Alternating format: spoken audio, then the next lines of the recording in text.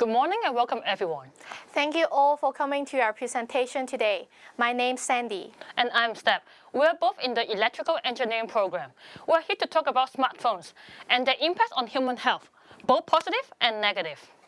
I'll give you some background on the issue first. Then I'll provide you with some examples of negative impacts of smartphone use.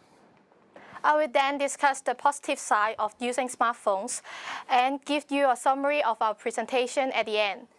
But first, who wants to guess when the first smartphone was invented?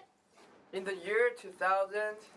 Well, actually, the first smartphone was invented in 1992 by IBM.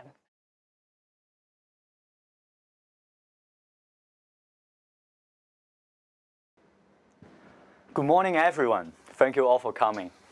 We are happy to be able to present to you today. My name is Thomas, and I would like to introduce my partner, Robert. Hello. We are both studying engineering. Okay, how many of you have owned a smartphone? Please put up your hand. Whoa. Okay, well, it seems all of you own one.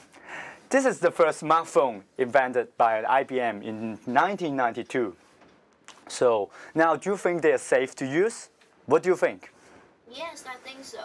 And they? Well, this is what our presentation is about today. Is frequent use of smartphone harmful to human health? We divide the presentation into 4 parts.